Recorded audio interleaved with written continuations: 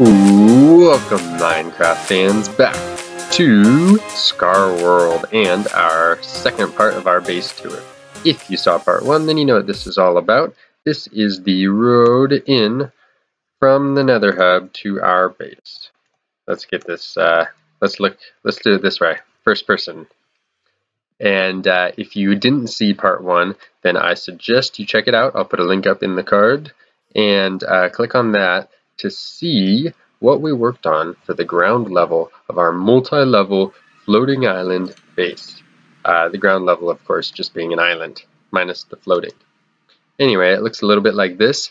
It's an abandoned government lab. Just go check it out. I explain everything. But you can already see part 2 on the horizon, way up there. Of course, it's our first floating island, and I want every different part of this base to be a different build style. And so that's where this comes in, and we're going to get a beautiful sunset shot of it all. Look at that bamboo forest.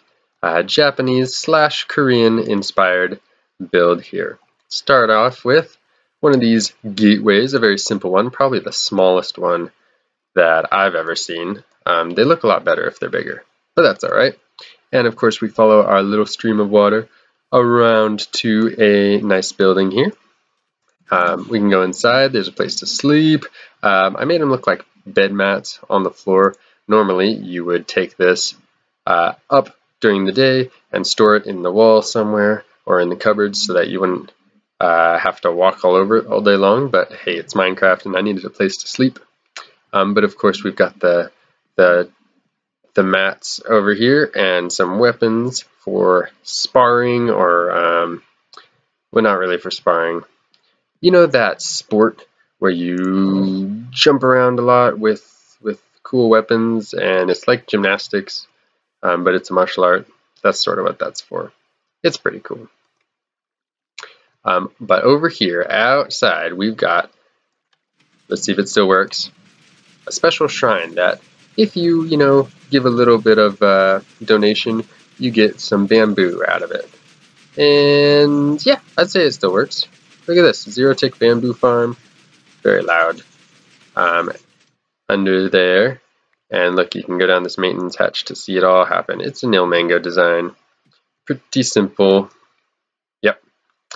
And it's hidden under here in the middle of the island where it won't cause any problems or look real ugly.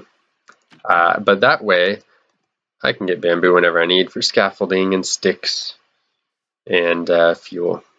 Yeah, it's pretty useful. On with the tour. In this second room, we've got 2 sets of armor here, and this is definitely for sparring. Look at that, the black and the red. Very cool. And in the third room, well, it's a place to eat. Got some nice yummy seaweed here and some possibly tea. Yep, I think that looks like tea. Whoops, that's a wall. There we go, that's a door. And of course, onwards we go over the stream, this nice bridge, and we're here in the bamboo forest with a winding sandy path through here to, well, of course, it's going to be up to part 3, the next level of our base, and it's going to have, some other useful farms in it, and it's going to be on a bigger floating island, and it's going to be a completely different build style from either this part or the first part. But really quickly, I wanted to comment on the foliage over here. I was going with a theme, sort of a minimal, biodiversity, because I think it'll look better. So I went with lily of the valley and ferns and bamboo, and I thought these 3 went together to make a cohesive sort of custom biome, I guess you could call it. And lanterns everywhere for light. But I will not claim that this island is spawn proof. It probably is spawn frequent. Well, anyway, that's all I did for part 2, sort of a smaller part to this base, because I spent all of my time making this. We're in the minigame hub. This is a minigame that I made, and it's a house. It's a nice, present day suburban house. Oh man, this was a challenge. It was fun too. It is even just a challenge getting so much quartz. I mean, you gotta make white paint, it's difficult. But it's not just a house, it's also a mini game. It is The escape house. It's an escape room. And it's not too expensive either. I built this to house an escape room challenge. It's multiple rooms. We got a nice garage, and it hides all the redstone. Look at that. Everything that's going on in there. We've got a nice fence, and it hides all the redstone that's going on over there. We've got, 6 or 7 rooms, and we've got an exciting challenge in here. Let me give you the tour. Push button to start. Locked in. Dear participant, now that you're locked in here, please make yourself useful by doing some of the chores around the house. That's right, look at this. We can't get out until we figure out the combination lock, and the clues are, like I said, spread out throughout the house. We got a nice dining room in here with some interesting napkins laid out and some birch chairs, which is really awesome. You know, I can't put an arm here that would match the other ones. I suppose I could do a sign or something. But I really like this trick for when you've got chairs lined up. Use a fence gate to make the arms. Some decorative bamboo around the outside and like a china cabinet. Look at that. We got some shelves up here. We got some nice wallpaper, I guess. Let's check out the living room. In here we've got a couch, and it's lowered by 1, so it was kind of difficult coming up with couch cushions, but I think this birch white wool design, I think it works. We got a coffee table, a little desk, I guess, another coffee table maybe, and a TV. It's off right now.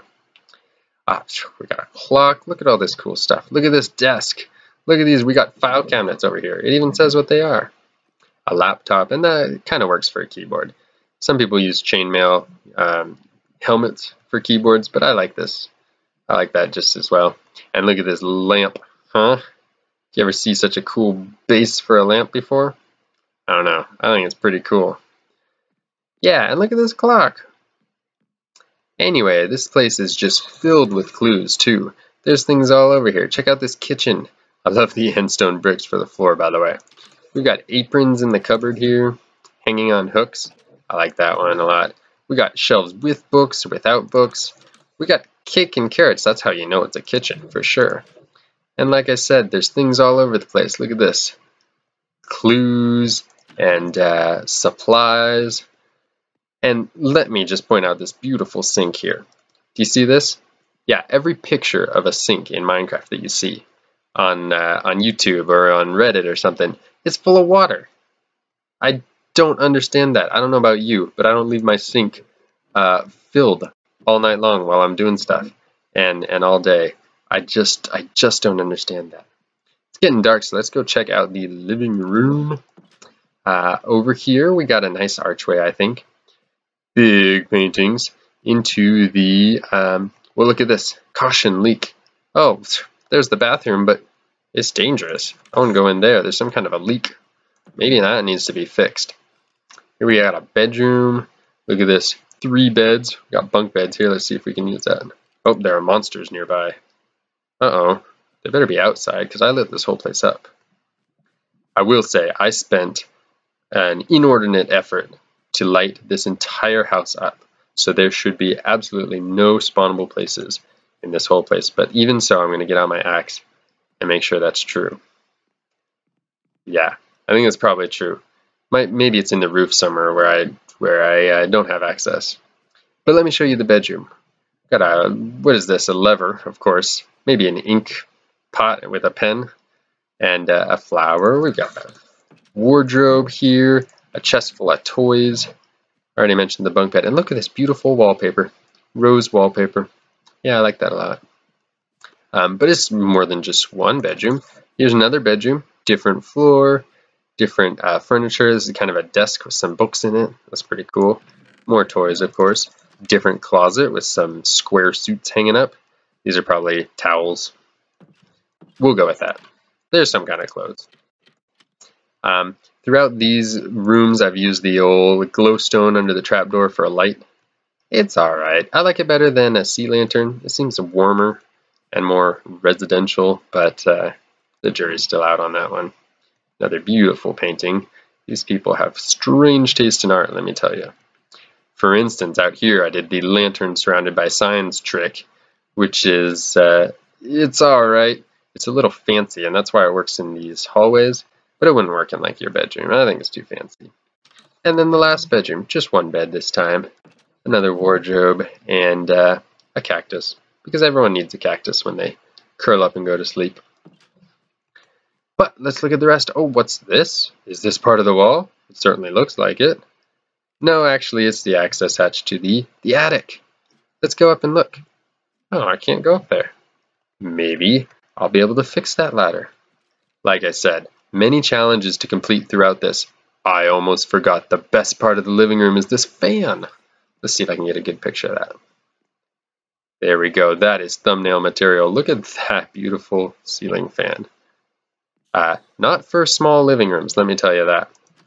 Anyway, we've seen most of the places in this house, but the last room is the garden, the yard, I guess. And the best part is right behind me. Are you ready for this?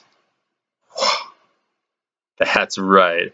This is the coolest grill I have ever seen. And look, we've got some buns, maybe like a burger, or that kind of looks like a salmon slab or something there. And then maybe a burger over there. We got doors. This thing is just decked out, let me tell you. Oh, those don't fold the right way. So hopefully it doesn't rain, because we don't got any cover. But let me show you the rest of it. Kind of a nice little decorative garden here, and a doghouse. You don't have to tell me if it works. It's kind of a doghouse, it kind of isn't. That's alright, I'm not bothered by it. But yeah, like I said, this whole place is an escape room challenge. And when you get all the puzzle pieces and fit them together, you get the combination to get right back out. And for that, some people are willing to pay. Even in real life, people pay money to get locked into a place and puzzled to get back out. And that's just good fun. Well, I hope a lot of people on this server enjoy my little escape house, but I'm not going to give away any of the hints on how to do it in this video. So if you are on the server, you'll just have to give it a try and see what it's all about. Anyway, that's all I got for this episode of Scarworld. It's part 2 and part 3 is coming up. Let me know in the comments what kind of build style we should do for our next floating island and base extension, and if you have any ideas for more mini games. Whoa! I think I just murdered some grass. Alright, thanks for watching.